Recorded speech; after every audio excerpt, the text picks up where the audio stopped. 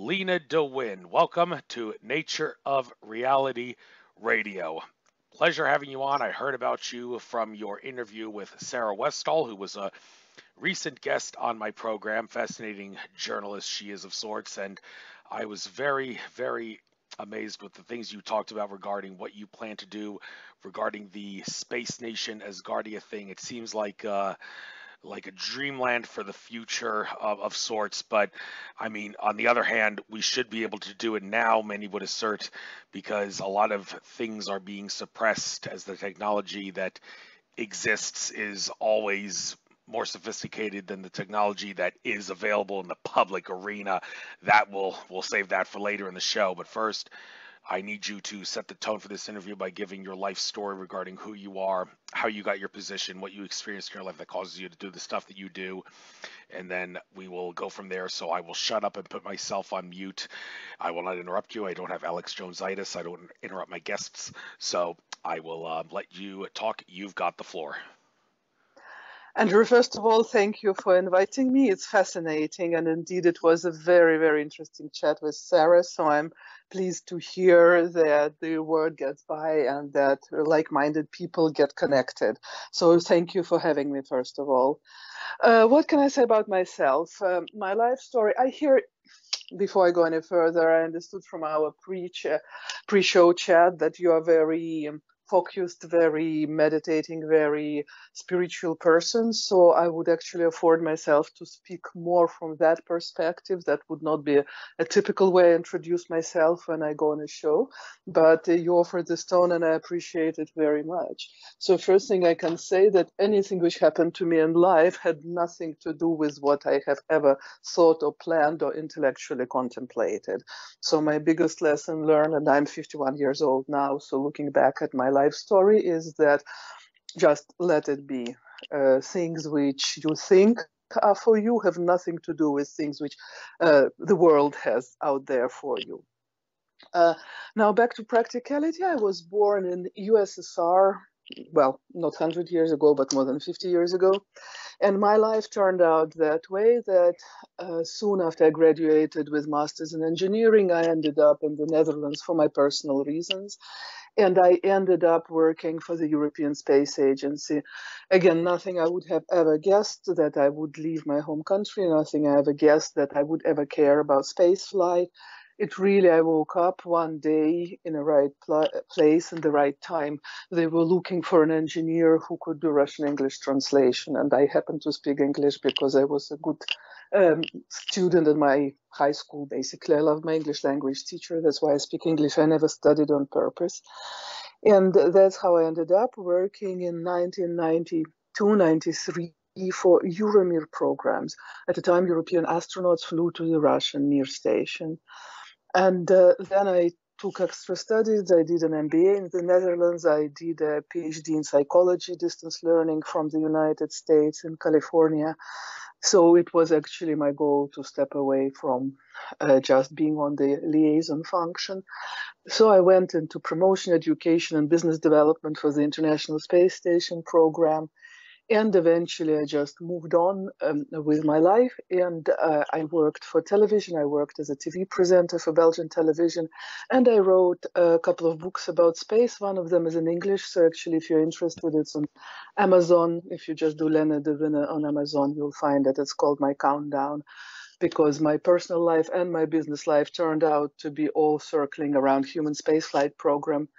And I was pretty much into public lecturing and being a popular speaker about human spaceflight as an independent presenter. But then it again turned out that a friend of a friend was starting publishing Room magazine. So if you guys are into a very well popular way written articles about latest developments in all things spaces, be it business, economics, education, physics, chemistry, biology, anything. So it's cross-disciplinary magazine. It's called Room, Space Journal of Asgardia. The website there is room.eu.com.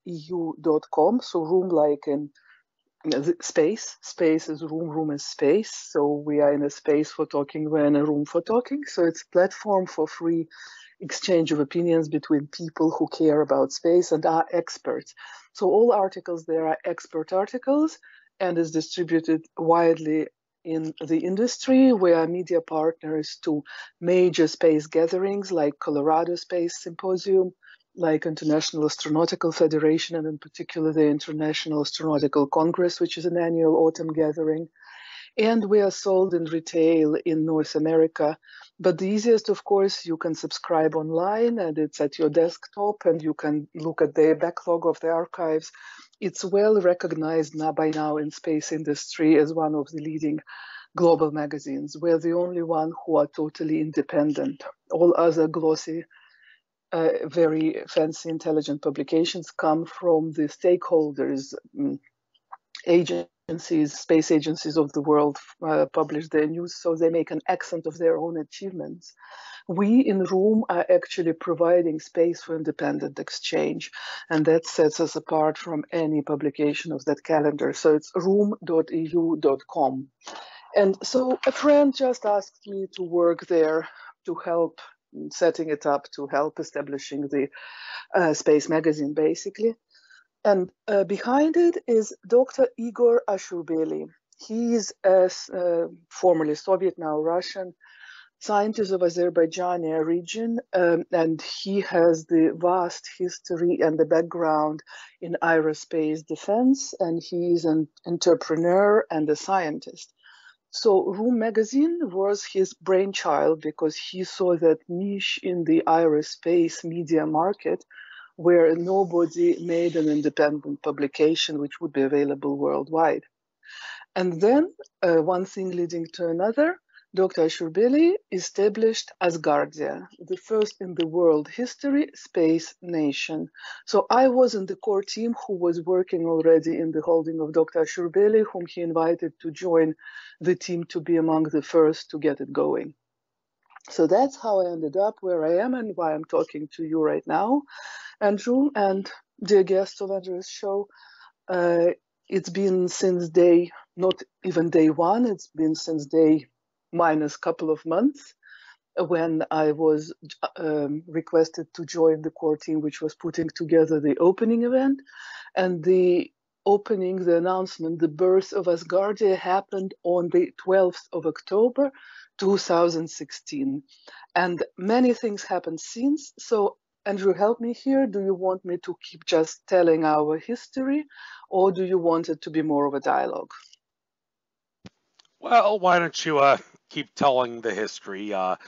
Keep it educational by all means. Want to help people understand where this all came from so we know where it's going. So history, some people say, who cares about history? It's boring. Well, I care.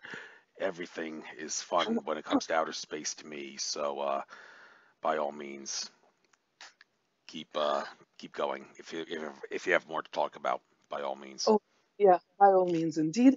So we are now at 12th of October, 2016. And before we go any further into Asgardia history, I would draw your attention that 12th of October is a Columbus Day. So it has its also symbolic meaning because on that day, but more than more than 500, I believe it's 524 years earlier than Asgardia, Christopher Columbus sailed off wherever, but arrived in America. So in a symbolic sense, of course, we have a world of commonality while we're separated by more than 500 years. He had just 3 sailboats, and Asgardia is immediately gaining popularity when it goes online with thousands and thousands of people. And what happened then is that, honestly, we did not know how to react. So it was at 12th of October at noon, 12 o'clock Paris time when the event took place. And as Dr. Ashurbeli said in his inaugural speech, opening speech, that he's been called crazy before in his life, and he would not be surprised if he's called crazy again. He's used to that. But he expects that, like with any innovative idea, it would go through the regular phases. You know, there are 3 phases: that it can't possibly be, Second phase is we all knew that. And third phase, we were at the beginning there. We knew it all together anyway. We have something to do with making it work. So we are actually now, today, in the middle of 2020, already at the stage, it's a fact of life. So it's been less than 4 years, and I'm very proud to say that in less than 4 years to come to the stage that it's a fact of life, which in the aerospace world, in the space fan world, we're very proud, because out of nothing, they came a first in world history space nation. Now, let's talk about the definitions. What is space nation? Why space nation? What is a nation? There is a difference between nation and state. Nation as such does not have legal definition. So if a group of people is united by something unique, and they're in the position to call themselves nation. Asgardia, for the first time, offered an opportunity for people who are not united by territory or language or ethnic origin or common specific historic background to unite. It never happened before.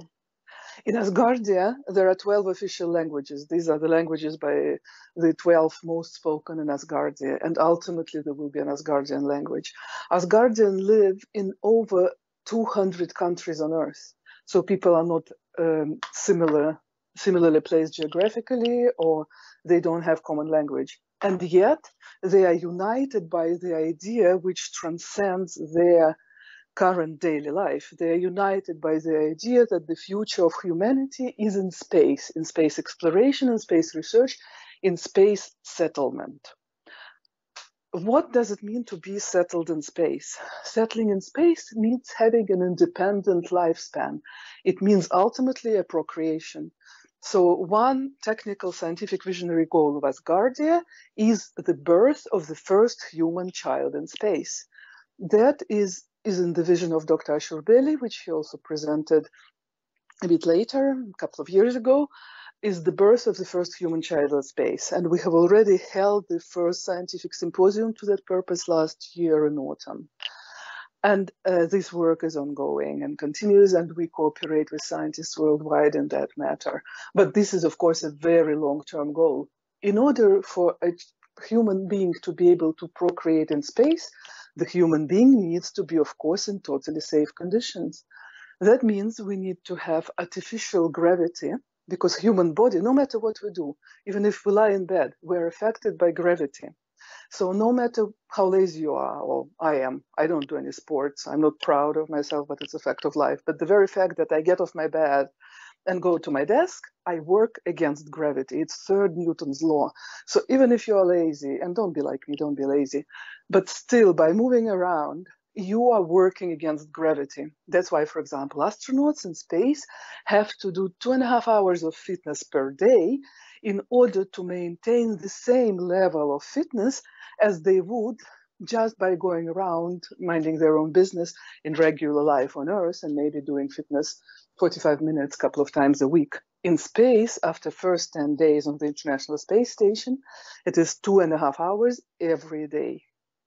So so that's point one for technical purposes, because how human body operates, we need to be sure there is artificial gravity. So because you can say human body adapts, yes, but human body adapts over hundreds of years, and we are talking about 2-3 decades. So we need to create conditions. The other condition we need to create is protection from radiation. On Earth, we don't think about it. We take it for granted. We look up in the skies and we see infinite blue. And majority of us assume that it's infinite and very well protected. Well, there is a surprise for all of us there, a bit scary surprise. Any cosmonaut, any astronaut, no matter where people come from, no matter what their country of origin, one thing everybody sees the same way. Our planet Earth is extremely fragile. If you look at the Earth from space, you just see a blue dot and you see a very thin blue blurred line along the curvature of the Earth. This thin line is not just the smear of the picture, it's how atmosphere looks from space. If the Earth were the size of a football, of a basketball ball, the atmosphere will be as thin as a piece of paper, as thin as a human hair. So all the protective layer of the atmosphere, which gives us air to breathe and it also protects us from space radiation. So the moment you go into low Earth orbit, and low Earth orbit is considered to be there at about 100 kilometers, that's basically a suborbital flight, and that's when you see a curvature of the Earth. These are these soon to come, hopefully, suborbital flights. So at 100 kilometers plus, you're considered to be at the low Earth orbit, and then it goes up to 2,000 kilometers. The International Space Station flies at approximately 400 kilometers, maybe a bit less. That's the optimal ratio between the amount of propellant you need to get into orbit and the quality of microgravity. Because, of course, there is always residual gravity. And now on the International Space Station, the absence of gravity gives opportunities to set research. What is the purpose at the moment of flying to space? Of course, to learn how to do it in a very long run, but also the International Space Station is a laboratory, a research laboratory. In order to conduct research of anything on Earth, to find out how something affects something on Earth, you simply need to exclude it from the setup. But you cannot exclude gravity from setting up anything on Earth. So the only way to make proper research of how gravity affects anything on Earth is to perform exactly the same experiments in the lack of gravity. So the International Space Station is that very only laboratory where you can make real long-term research on how gravity affects anything. So they have furnaces, they have biological samples, they have plants, and it's amazing. I can't go very deep into it because I'm not a scientist. I can only give you just some strikes of the impression how it is. For example, think of a drop of water. It has a spherical shape, so physics is totally different. Think of a flame of a candle. It's totally spherical shape. So all the convection physics laws are different. The plants, if you grow plants, here we expect that the roots go down. In space, roots of the plants go horizontal. So actually, we always assumed, well, we scientists always assume that it has to do with the gravity laws per se, but they found out by space research that roots of the plant grow against the velocity vector. So it gives even new idea about the growth of plants. And of course, they draw a lot of biological samples from people, and by doing so, they find out how lack of gravity affects human body, and it can potentially be detrimental because, going back to what I said about 10 minutes ago, you don't have even the third Newton's law that the Earth hits you back with minus F when you step on it. So the loss of muscle strength, the degradation of bones, that all gives a test bed for developing at high speed osteoporosis, what the old people on Earth are prone to. So thanks to microgravity research, some medications have been developed which help people to prevent osteoporosis. But where we stand today, of course, this is still a very, very daring adventure. So for people to be able to live and procreate in space, tons and tons of work in physics and in biology have to be done to make sure the human body, the female body, the period of gestation, the baby, that everybody is safe and sound and fully supported and protected, and the conditions, including microgravity conditions, are turned into artificial gravity, maybe at least in some parts of the station, and we are protected from radiation. So that was a long story, the purpose of which was to show how complex and visionary is the technical goal of Asgardia, to achieve birth of the human child in space. And by doing so, we prevent disappearance of human species, because let's assume we conquered COVID, everything goes well, and we protect ourselves from space threats, which can be natural or man-made. So there can be meteorites, asteroids falling on our heads, but there are also already plenty of dead satellites which potentially have a chance to fall on our heads. So there are natural end artificial sources of potential dangers, but also, hopefully none of this happens, some billion years away, 2-3 billion years away, okay, not in your and my lifetime, but still, it's forecast that the crown of the sun would expand in such a way that life on Earth will be impossible. So, okay, it's not 25 years away, it's some billions years away, but still, you need to do one small step in that direction. For human being to survive as a biological species, it needs to be able to procreate and be fully self-sustainable in deep space. That's what Tsiolkovsky said at the beginning of the 20th century. It's a famous quote. I'm sure that your all space fans here know what I'm about to say, that Earth is the cradle of the humankind, but a human being is not meant to stay in the cradle forever. Stephen Hawking is known to have said that species bound to one planet bound to extinction. So Asgardia is thinking exactly in those terms. So that's the vision of Dr. Shurbeli, the founder of Asgardia, to achieve birth of the first human child in space. And coming back to where I started about the notion of the nation is unification. The motto of Asgardia is one humanity, one unity. For the first time in history, nation is formed out of intention, out of intentional conscious free will of the individuals who joined. It's not just by birth or, not just by language, not just by the place of origin. It brings the whole different consciousness, the whole different idea of responsible living, of transcending borders. And that in itself is also looping into the essence of Asgardia, which does not see borders.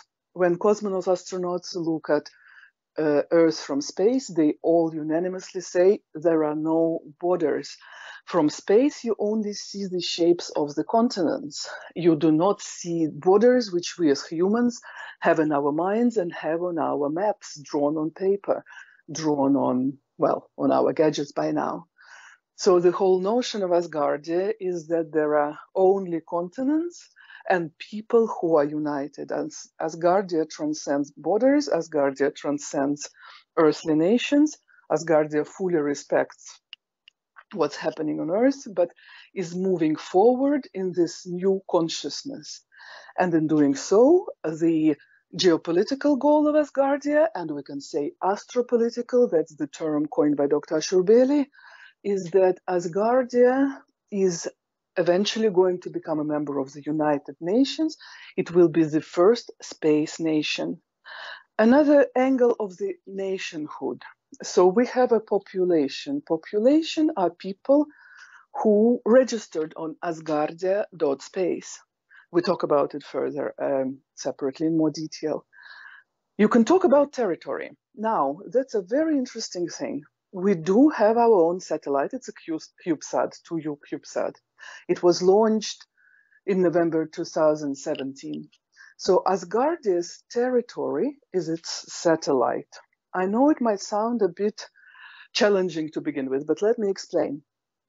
Normally, of course, you think territory, you think piece of land. But there is only one law, and it's the law we have already discussed. It's a law of gravity, which holds the surface of a country, any country, to the surface of planet Earth. There is no law which says that the country must be the size that it fits its entire population at any given moment. There is no law which says that the entire population, or any person of that population for that matter, is obliged to live in the country of their territory.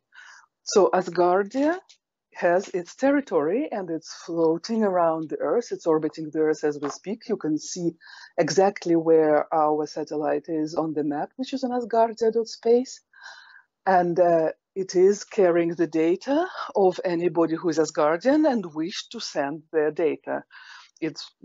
People send pictures or whatever. It was their free choice. What do they want to upload to the satellite, which is orbiting the Earth? So you can say that we are a population over 1 million people, because that's the number of registered Asgardians.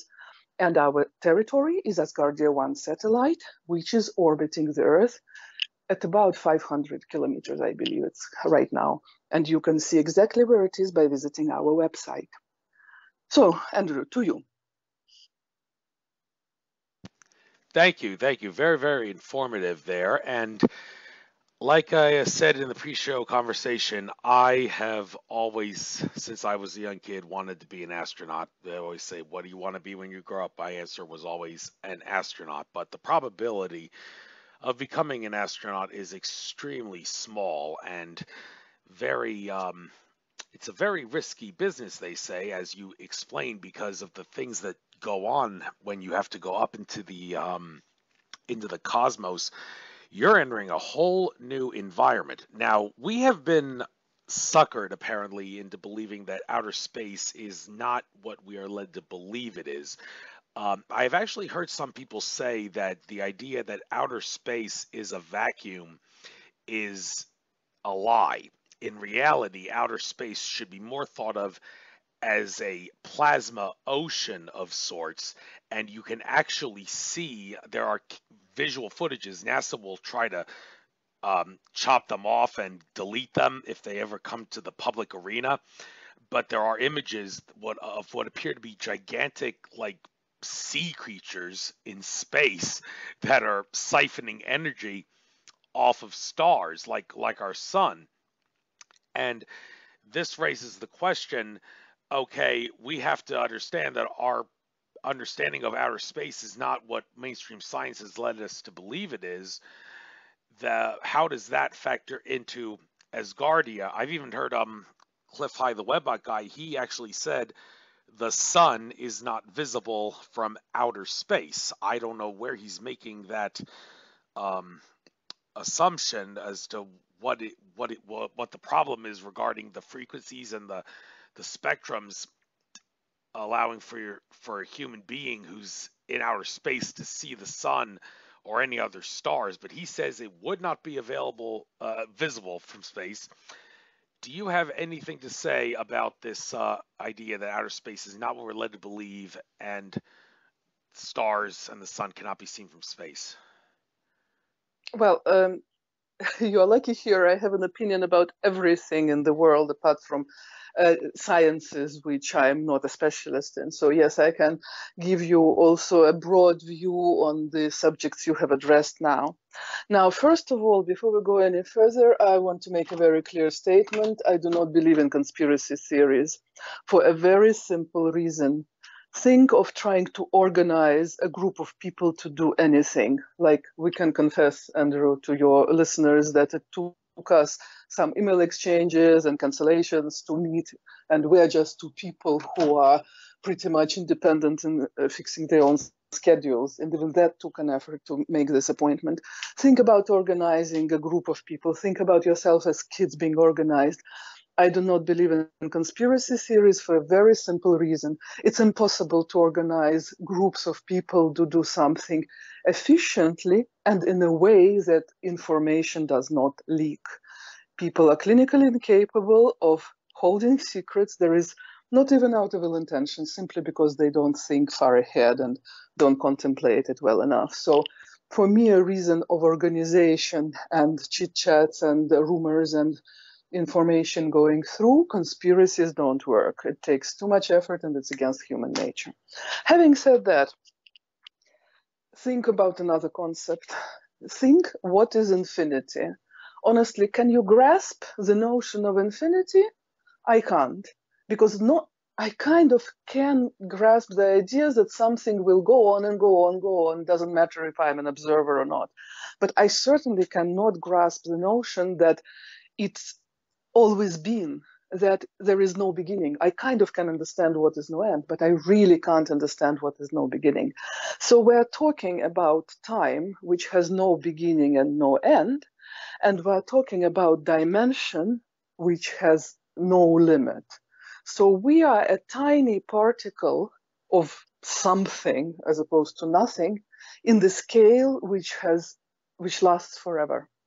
If you talk about stars in the sky, if you think of every grain of sand on planet Earth, there are more stars in the sky than there are grains of sand on planet Earth. Can you grasp this concept? I personally can't. So talking about something being hidden from us by scientists, honestly, I don't think, unfortunately, that we're advanced enough to have scientists who know it all. It's like in Newton times, it was a huge achievement to know what Newton has known, and it explained more or less things around us until Einstein came by and discovered yet other set of things, which explains things far beyond the surface of planet Earth. And honestly, I'm not clever enough and I'm not educated enough to understand what it means, but what I know for a fact that the work serious scientists are doing in physics and cosmology, it cannot be done without the basic discoveries of Einstein. So it could not have happened even 100 years ago. So it's the same. Who says that Einstein reached the ultimate top? Maybe there are still things to discover. People are talking about quantum physics, quantum computers. Basically, the best I can understand, and I'm sure I'm not able to understand it any further, even if somebody tries to explain to me, we now operate in binary. So in computers, everything is 0 and 1. And quantum basically is that there are 3 units. There is also something between 0 and 1. So it multiplies enormously the capacity of the computer and the complexity of its mode of thinking. Again, I'm saying words which somebody tried to explain to me. I don't really understand what it means, and I'm very realistic about it. So think where we are and what is infinite universe. So assuming that we are the only biological life on Earth, in the universe, assuming that we are the only intelligent life in the universe, and I'll repeat and emphasize again, universe is infinite in terms of its dimension, and it's infinite in terms for how long it has been existing and will exist. How can we possibly be so arrogant to assume we are the only ones? So maybe it's the question you have not asked, but I assume it might come up, so I answer it straight away. If there is extraterrestrial life out there, no, cosmonauts have not seen green aliens flying by and waving at them through the windows of the space station. But is there life out there in space? My answer is, of course, there is. The space station is flying 400 kilometers off the surface of planet Earth. 400 kilometers, it's what you guys probably in the States easily drive. I know it's a very strong driving culture. It's what drive from New York to Washington, I suppose. 400 kilometers is 300 something miles. And infinity, compare 300 miles versus infinity. And okay, there is Hubble telescope, there are probes which have flown outside of our galaxy. Yes, but these are just few cases. They're just touching upon something. So it's impossible to hide secrets. It's like you take one molecule of air and you question yourself, am I breathing in this particular molecule when I am in an assembly hall? There is no answer to this. And infinity is bigger than just number of molecules of air, no matter how big the assembly hall is. So I simply cannot even put my mind to giving a more rational answer to this. Do scientists hide something? No, you cannot hide something which you do not have. We do not have the total knowledge about what's out there, so you cannot hide something you don't possess. So if something is not told, it's simply because it's not known. And no, I do not believe that NASA deletes files with information which comes through. I believe that they analyze it and give it intelligent explanation before they make popular publications. But I would never believe that they hide alien life, which reached out to us, but they just prevent us from meeting it. Andrew, to you. Okay, fair enough. I have said many times in the old days of doing this show that I'm going to say it again. I hate saying it, but the fact of the matter is pretty much every significant government secret and conspiracy has been exposed at some point or another by researchers, conspiracy theorists, and investigative journalists. The problem, though, is that it's easy for governments and corporations to get away with their secrets and conspiracies being exposed, and the reason they get away with it so easily and nobody gets in trouble and nothing is done to harness the conspiracy being exposed is because the people of planet Earth, we are so paradigmatic, so fearful, and so flat out stupid that we will refuse to believe something shocking or disturbing, even if the evidence shows that they have no choice but to believe it. And people like Richard Hoagland have made it clear that they do not want to talk about things that will frighten the human race regarding our position in the cosmos. Alex Collier said that he approached Richard Hoagland and asked him, "Why won't you tell the world that the moon is artificial?" And Richard Hoagland said, "Because I'm not ready to," which is a nice way of saying, I don't think humanity can handle the truth. So, how do you want to? Sorry, I'm not familiar with this distinguished gentleman and with his works you probably are referring to here, but again, I'm not capable of maintaining an intelligible conversation on the subject of a moon being artificial. I'm sorry for that. I'm not a scientist, but I'm educated enough to know what I know, and I'm not a teacher of astronomy or physics. So I cannot just now build an argument, but simply it doesn't make any sense to me. I'm sorry. It's all right. I will switch gears and talk about other things regarding outer space. The idea that astronauts have to exercise a Andrew, I lot. lost you. Oh, Andrew? oh. Can you hear me?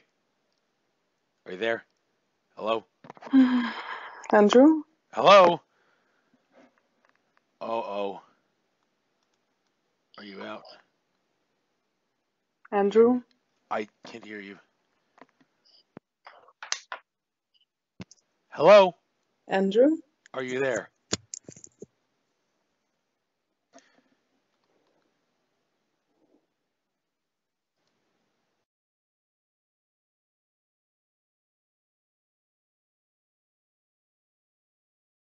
For whatever the reason, maybe because we're talking about some significant stuff, but let's keep this going, and I will make sure that I edit that out when I upload this to Sure. the. No worries. Okay, so I wanted to talk about the thing regarding astronauts floating in outer space. The common conception is a misconception of sorts when they say that astronauts float because there's no gravity. Well, they're not in a zero gravity environment. There's gravity all around them. They are actually in a state of free fall. It's basically if you were in a box and you drop the box and you would float around in the box as it's falling towards the Earth. But that's getting closer to the Earth. The reason the astronauts in their spacecraft aren't getting any closer to the Earth is because they and the Earth are both curving in towards the center of gravity, which causes them to be in an orbit. And that's really complicated for a lot of people. So people sometimes just say there's no gravity in outer space, but that's, of course, a misconception. But the point I'm trying to make here is regarding that, what can be done to enable people to not lose their bodily essence, because astronauts have to exercise a lot when they're in space and all, and what would they have to do to prevent decay and atrophy from space gravity, zero gravity illusion? Okay, You know so I know exactly what you mean. And let me try to make it maybe a little bit simpler because I'm used to giving lectures also to young school children. And what I do in class with young school children, first question I ask them, have you ever dreamt? Have you ever seen yourself in your dream or sensed yourself in your dream falling? So first of all, and most people say yes. So first of all, the sensation of floating in zero gravity is that If you ever dreamt yourself falling in your dream, that's how it feels. When I'm with very young kids, next thing I tell them, now in your chair, lean forward, just fall with one foot. And this moment is a moment of free fall. That's what it is. Every time you make a free fall, you step forward, it's a fall. Gravity, like, is what's holding us on Earth. And microgravity, you're in a permanent free fall. What do you do to escape? So any physical body have gravity. I have gravity, you have gravity. If I'm heavier than you, my gravity is bigger than yours. So any physical body indeed has gravity.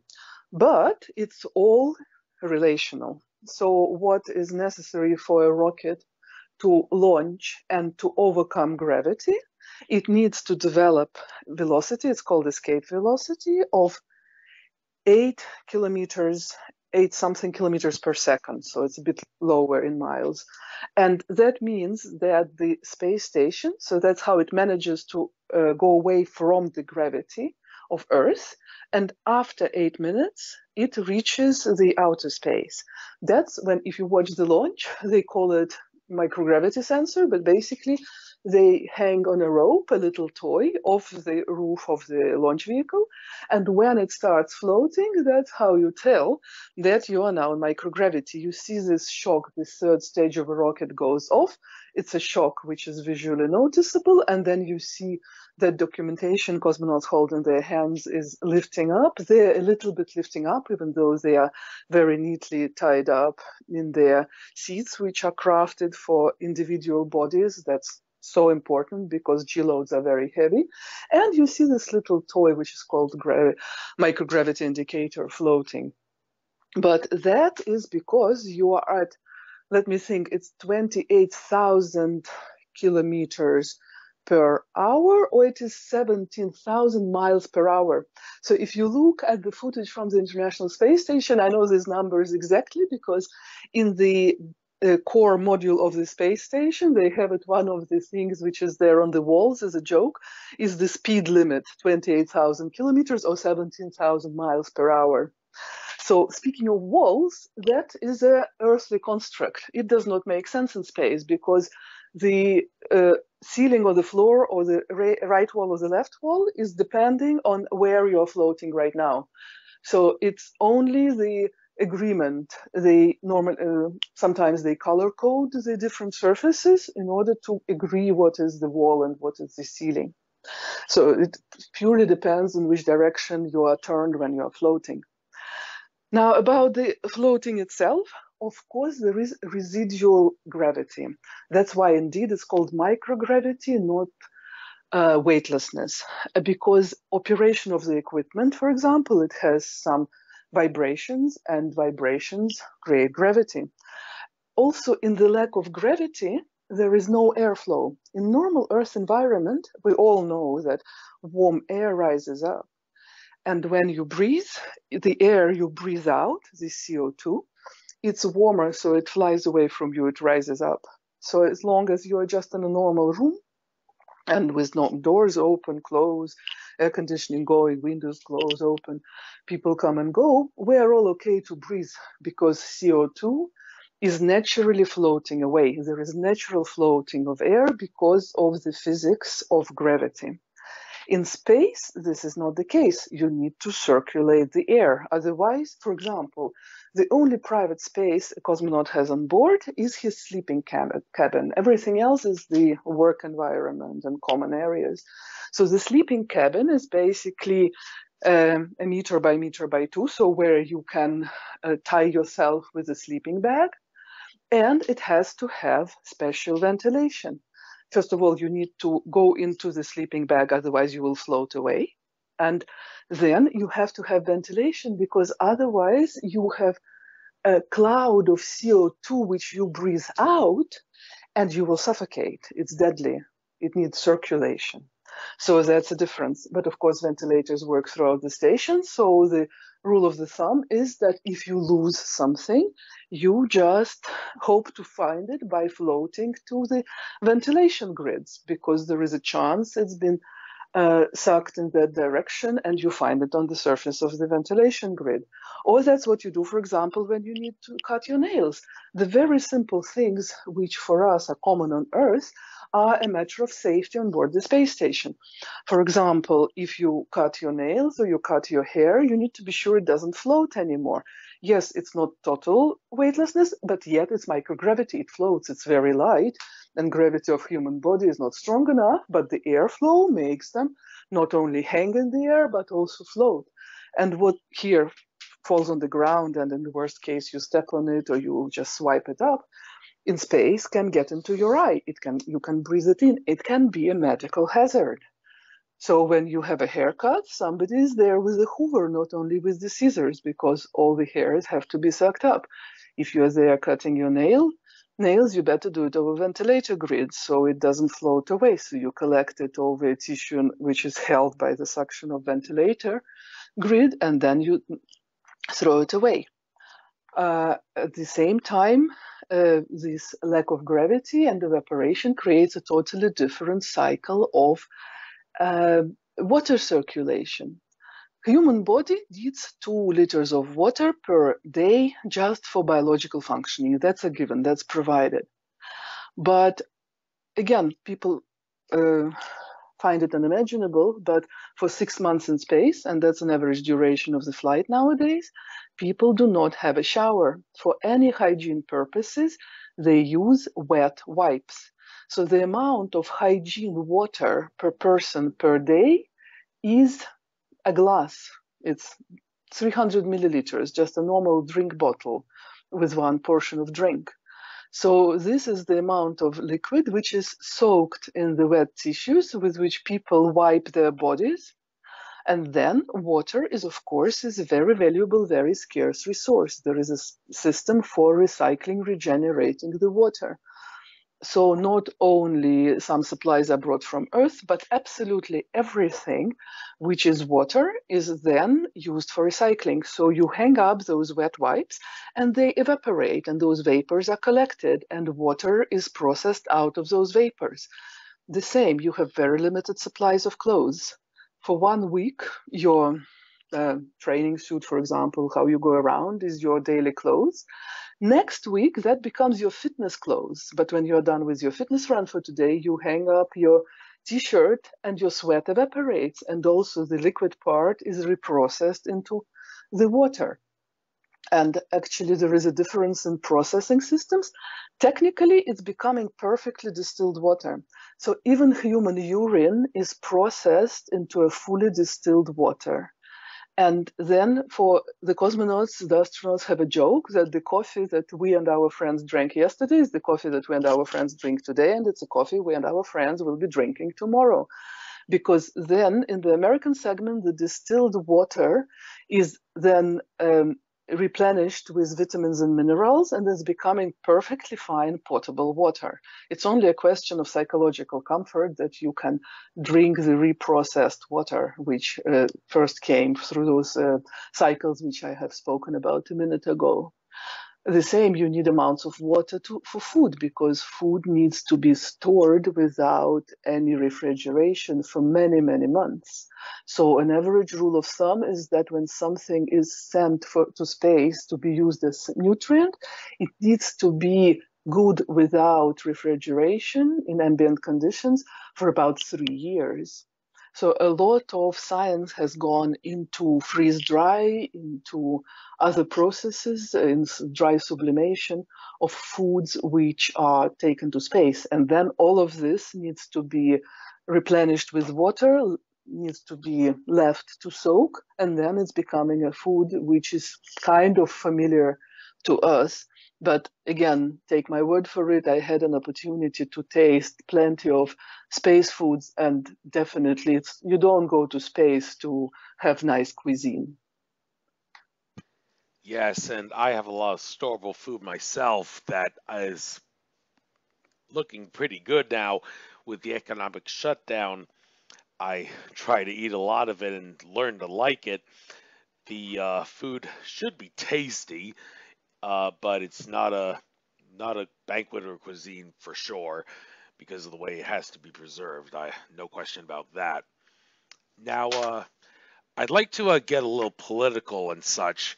It has been brought to my attention that Vladimir Putin, of all people, may actually be the one who is going to the forefront of humanity, getting us to get with the space race because, well, you remember back when Vladimir Putin gave Snowden asylum, and Vladimir Putin actually said, do not expose anything that makes the American government look bad. Everybody was taken aback by that because Vladimir Putin, with Russia Today, he loved making things look bad for America. RT made a made a living out of disgracing the American country and the government, and so it seemed shocking that he would not allow Snowden to expose that information and tell him, "I will keep you safe as long as you don't expose it." Well, the problem is Putin is being puppeted by everyone, like all the other world leaders. And the thing, though, is they have lost a lot of control now, and Putin is becoming more of an angel of sorts. Word on the street is, and he may have had a valiant Thor meeting of sorts, where he talked with extraterrestrials to um, enhance humanity's ascension into the cosmos. Does any of this resonate with you? Well, I'm sorry to disappoint you. First of all, I'm talking to you in my capacity of head of administration to the head of nation of Asgardia. And by Asgardian declaration of unity and constitution, Asgardia does not interfere into earthly affairs. So, very simple, I have no stand on earthly politics. Asgardia as a nation welcomes cooperation with the nations which have space research, and in particular, Asgardia is welcoming cooperation with all the other nations because today space is in a way, exclusive club of 20 odd countries who have independent access of ongoing research activities, whose governments are having their own space programs they're investing into. But at the same time, there are plenty of very brilliant scientists everywhere in the world, but they come from the countries where their governments do not invest. So that's one thing where Asgardia is opening the world of opportunities for humanity and for the leading scientists, and at the same time bringing back to the entire humanity the results of space research, because of course every national government is caring for their own interests and benefits. Asgardia is there for humanity. So again, I apologize. I'm probably disappointing you by not picking up that conversation you're offering because simply it's beyond our sphere of interests. We do not do earthly politics, but at the same time, we're inviting for cooperation everybody who wants to cooperate of the spacefaring nations, but in particular the other countries who do not yet have their own national programs. Asgardia is the way to unite around it and to make space equally available to everyone.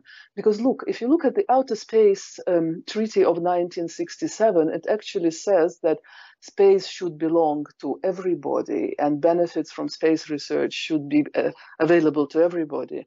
So we are actually going by the book. We are mirroring this in our internal documentation and commitments, and we are open for cooperation with anybody, no matter where they come from. We are clearly out of earthly politics. Well, that's great. And the sooner we can get to outer space, the better. Although, when it comes to going from star system to star system, how did extraterrestrials do it? The question, the way they do it, most people think is a wormhole, or maybe they're bending and curving space time, like the whole Bob Lazar thing, where you can bend and warp space time by bringing it closer to you so you can travel farther there into the future too, for that matter. And of course, when you're traveling at a very fast rate, you are traveling into the future faster than those who are on Earth because of the phenomenon known as time dilation. So, does that factor into this, or is there a way to counter the time dilation factor regarding traveling through space? I believe this will become actual some decades, if not centuries away. Because when we talk about, again, procreation in space and the scientific and technical goals, which are very realistic, and Dr. Shurbeli is personally committed to seeing them through in his lifetime, this is not going to be a parameter which we will have to take into account. This will still be happening in the low Earth orbit. But indeed, it's in the long-term vision of Asgardia is to have interplanetary travel. And that, of course, might take precedence. Those things need to be taken into account. The best answer I can give you now, and it's not at all scientific, but I happen to be to know something about Star Trek, the best answer I can give you is that both Earth and Asgardia are so far pre-warp drive civilizations. So we are not in the position to give it a realistic judgment. Yes, Star Trek and Star Wars with the travel through transporting, it basically takes effect, exploit the fact that space and time are illusions to be able to go from point A to point B. And I've always had an issue with that. Like, well, how did the extraterrestrial get to point B to be able to travel from point A to B in the first place? And the time dilation factor is all well and good, but regarding the future of humanity and when this stuff can come out, Donald Trump, his uncle was one of the people who suppressed the Nikola Tesla technology when Nikola Tesla passed away. So Donald Trump, you would think, probably has some of Nikola Tesla's technology, which could make the bankers and the oil tycoons and everyone else go out of business, and we would be able to live in a harmony on Earth and be able to go through space. It's a dreamland, like I said at the beginning of the show. But then again, it's there, but it's not coming, and there seems to be some resistance. So, for lack of a better question, what can be done to speed up the rate at which this can happen so that we can finally get to meet our space brothers? Honestly, I don't know. Again, I can share my immediate reaction to the inputs you're providing, but these are just my private thoughts. I think that there is a natural course of events. You cannot just bypass stages of development. And I personally, for my own reasons, I'm not claiming that this is a profound philosophy behind it. I believe that things happen in the right time. You were talking about taking whomever, tycoons and bankers, or who you named other professions, you talked about taking them out of business. I'm personally against I'm against destroying. I, again, as a person who was born in USSR and witnessed collapse of the USSR and had all that education on the one hand, but all my grown-up life since 1992, I live in the West, in the Old West, you can say, Old Europe, and travel a lot around the world, and I lived many months in the States. So I'm familiar enough with the Western world, and I have personal experience of the Soviet world. So my whole personal experience and education of USSR is destroying for the sake of building is a wrong approach, because that's exactly what happened in the USSR in the 20th century. It was one of those slogans which, in general terms, if I translate it, it would be first destroy down to the foundation, and then we build a new world. It doesn't work. It's a lifetime experience in my lifetime. So I'm personally, first of all, against the philosophy of let's destroy and let go of something, because it doesn't work. Just destroying for the sake of destroying is not a program. Like opposition is a program which makes things work differently. Opposition is not being against. So that's one thing. The other thing is, of course, we can talk a lot about the unfairness of the modern world and how we got there. It will be a different subject of the program. It's a very interesting one, but I'm not sure exactly how it relates to space exploration, which you announced as the subject of this program. I personally, again, can only refer to that Asgardia is for everyone. So the only condition, of course, you need to have a gadget and go online. Otherwise, you won't be able to register. And to register, we welcome anybody who shares the values and the vision of Asgardia, where everybody is equal, everybody is united. So one humanity, one unity. And all of this you can find in detail at asgardia.space and register there in a few clicks. So what comes to extraterrestrials, again, I have no opinion if it's good or bad. We don't know what is life out there. One of the scientifically recognized threats from space is threat from other biological lives. Because when we talk extraterrestrial, we naturally assume people, not quite looking like us, but somebody comparable. But actually, again, I'm sorry to disappoint you, but it's a bit less romantic, because any biological form, any biological molecule, any organic molecule is a life form. If you think back to your biology class from early high school years, you would remember that the basic monocellular bodies, they are already organic life forms. This damn COVID virus is just a few cells and it puts the whole planet to standstill. So biological life form, which can affect us, is not something we need necessarily to strive to encounter, because this panspermia as a concept is one of the threats which is considered in meteorite strikes. It doesn't mean meteorite can fall on your head. Of course, there is always a probability. It's a mechanical damage, maybe death. But even if meteorite falls in the middle of a forest and doesn't hit any person, anybody, not even noticed by anybody apart from the radar stations, you don't know which microbes, which molecules, which life forms, biological life forms, organic chemicals can be on the surface of that meteorite, and you do not know how it can affect the soil and how it can propagate and what it can do to our plants and what it can do to our animals. Because think, if you just travel cross Atlantic, if I fly from Europe, I can only bring, I don't know, chocolates, candy. I cannot bring any meat, any apple, anything, even if I'm eating it on board the plane, simply because my apples in Europe grow in different conditions than your apples in the United States. So you can't bring any livestock.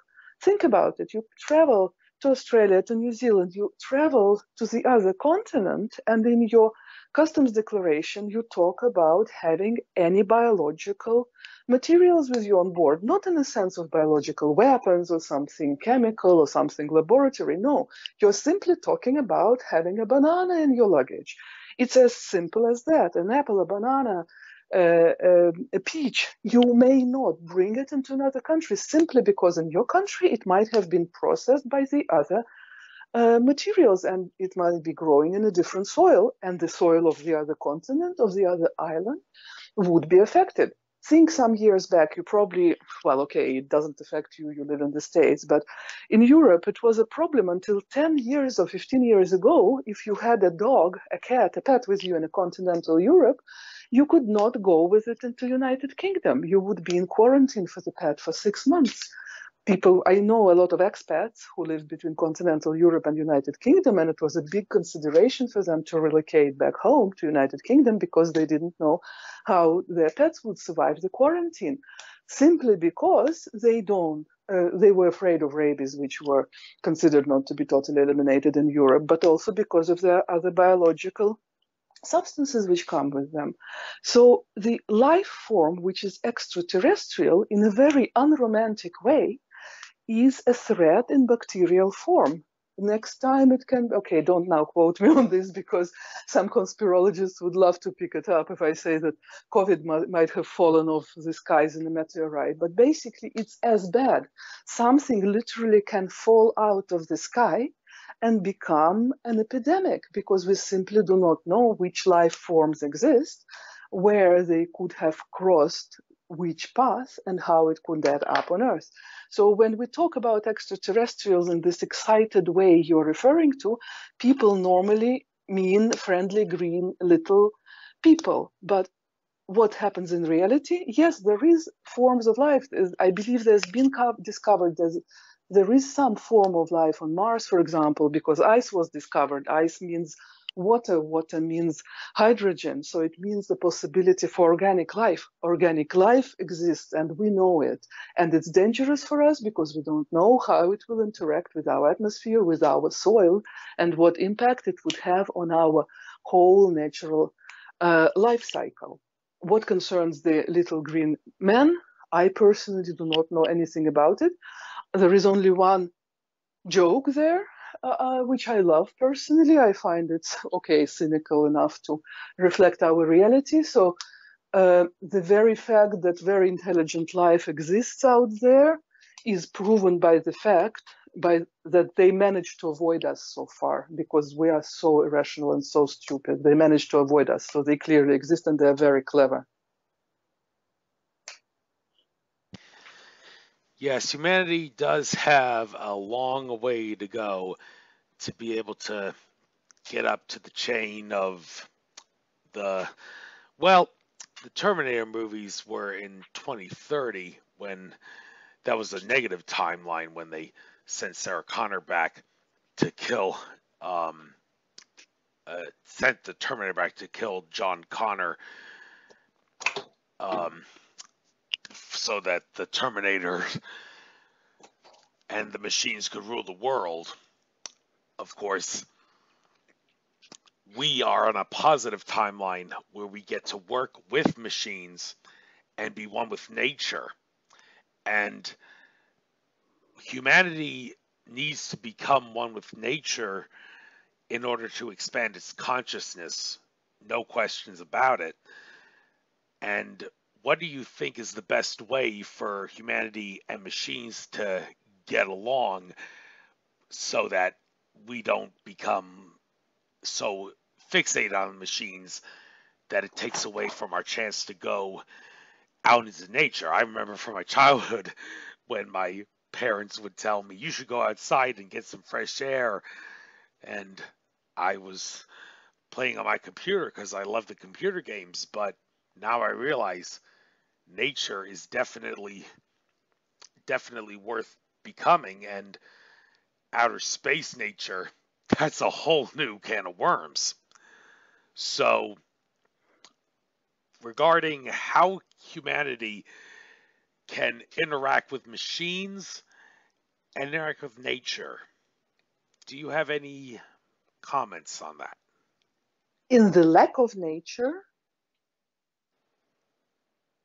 did I understand the question correctly? How can humanity interact with machines in the lack of nature? How can humanity and machines interact with each other while still being one with nature? That for me is a complex matter. I don't think in those terms because, again, I would refer to what I have already mentioned. For me, there is natural progression. You cannot jump cycles, you cannot jump generations, you cannot come, like, you can, people from 500 years ago, they were no less intelligent than us.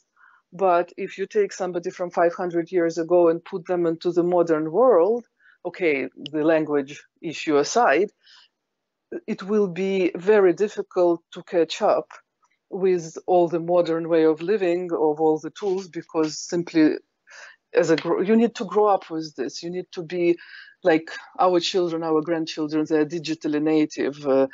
My granddaughter does something which I still need to think about, and she's 4 and she does it naturally. So it's totally different world. And for me, if anything, I'm learning from the kids to let go and try to be intuitive about things about which I tend at my age to be intellectual. So for me, the problem can come if we try to skip steps. That's what I observe. And it's for a reason evolution exists, and it's for a reason we are human beings, not human doings.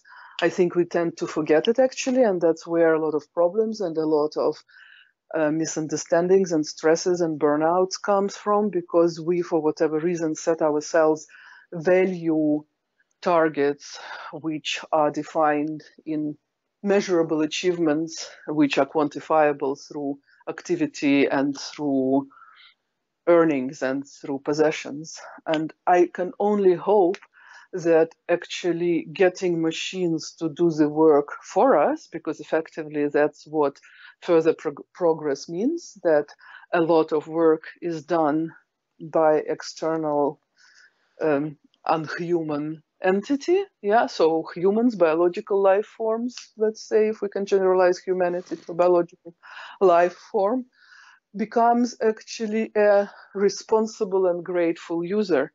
Because, okay, it's with a mixed feeling that I'm being ironic saying a life form, is because what I observe is that there is a group of people who are moving science forward, and then there is a big group of people who just sit back on their telly.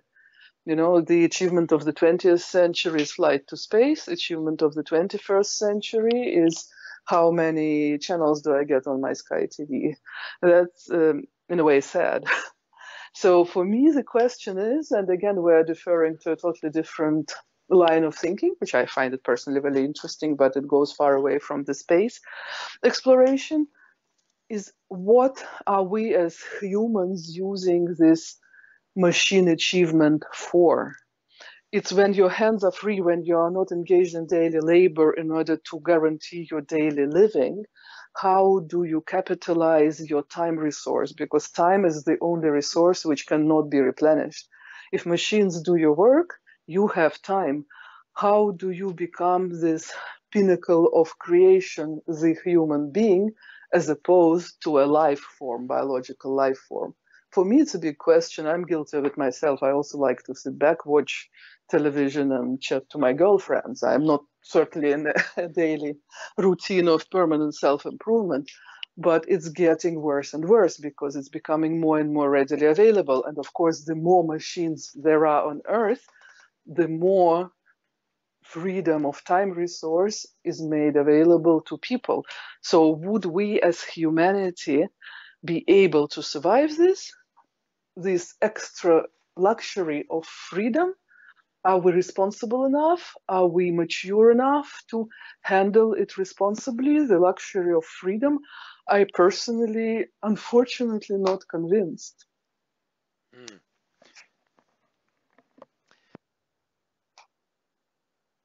Yeah, I can feel your pain there.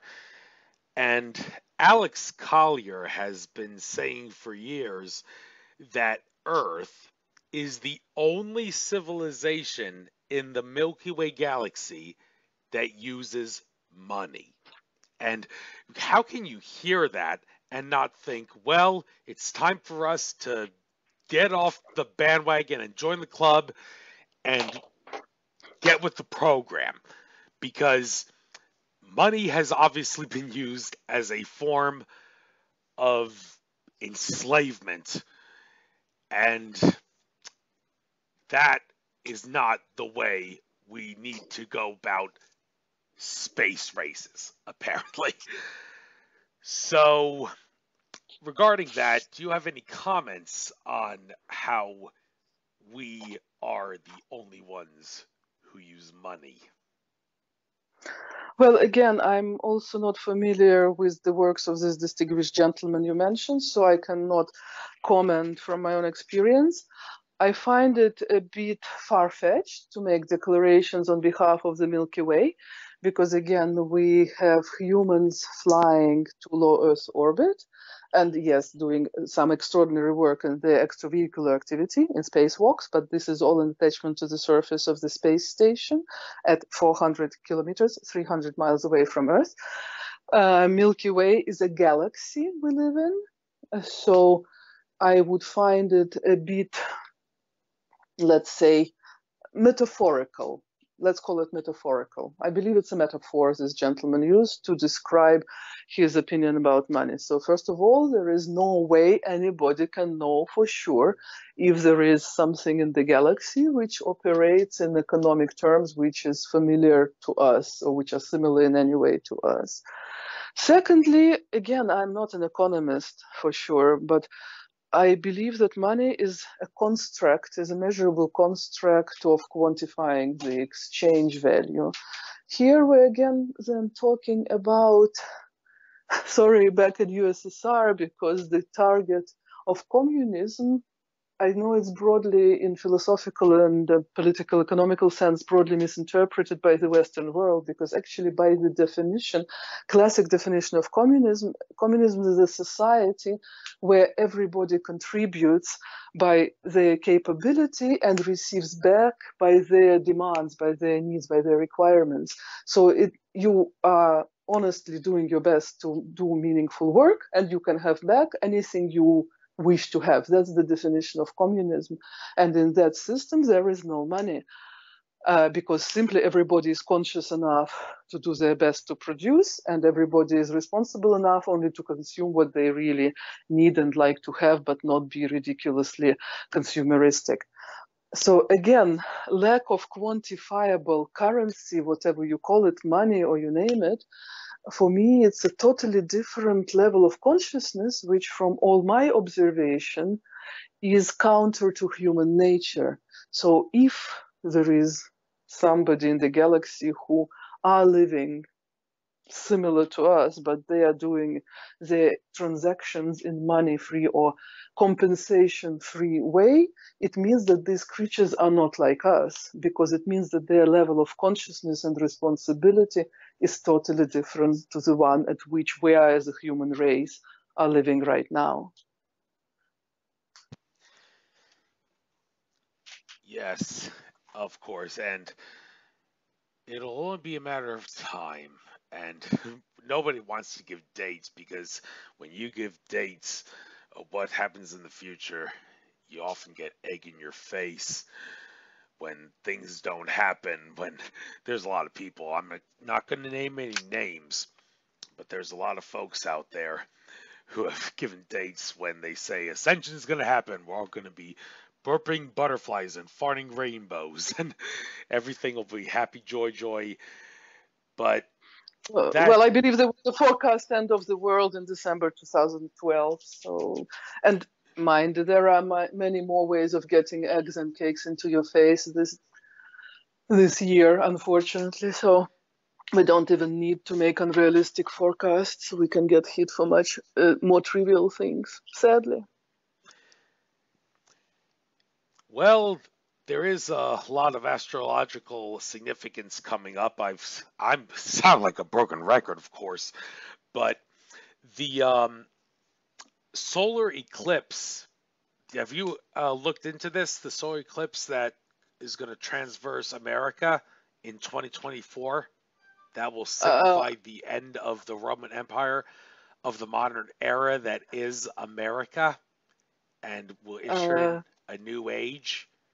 Maybe this will be when Asgardia will. I'm not familiar with this notion, but for sure, again, I'm now sounding like a broken record. I would love things to evolve by building up on the positive outcomes of what has already been achieved. I'm the last person who would support the conversation saying, hey, something's down so something else can blossom. No, I'm a firm believer that the only way forward is by analyzing what has been achieved and capitalizing on the positive achievements. So if it was up to me, I would say that I hope that the progress in what did you say, 2024, of America and of Asgardia and of any other countries on Earth is such that we come closer together in the comprehension that space is the military-free zone. That personally bothers me much, and that's totally in line with the interest area of Asgardia, to maintain global space access equally and to make it military-free zone. And we hope, of course, that by promoting this global peaceful approach, the world will be uniting, with Asgardia playing significant role as an independent, relatively new player who is supporting total peaceful use of outer space for equal benefit of entire humanity, as it's been defined in international legislation since last century. Mhm. Yes, and well, at this point, I think I might as well call it a show. We've got a lot of information out there, but if you wanted to get anything you like, now's your chance. Get out your contact info, anything that you see for the future, anything. Yeah, with pleasure. So, dear listeners, first of all, thank you very much, Andrew, for having me. It's been a wonderful way of spending the night. It's close to 2 o'clock in the morning for me here, and I'm very, very awake in a very joyous way. So thank you for keeping me this wonderful company. Everybody is welcome to join Asgardia. For this, you just go to asgardia.space and log in, create yourself a profile. There is plenty of information there. You can write to citizens at Asgardia Space if you have specific questions. Check out our frequently asked questions. Dr. Igor Ashurbeli has founded Asgardia for everybody who wants humanity to live in eternity, in space, in the universe. So if this resonates with you, Asgardia is for you. This is your way to join like-minded people worldwide. This is your way to shape the future of humanity, because that's what Asgardia does. It cares about the survival of the entire humanity, the betterment of humankind, and this is the purpose of you joining Asgardia. This is your chance to make a difference, to have your impact on the future of our world, of human beings as a race. Asgardia.space. Thank you very much. Take care. Thank I you. will upload this and I will send you the link when I upload it. Good luck and Thank you. namaste. And I hope you join Asgardia. Hope to do. Take care. Bye bye.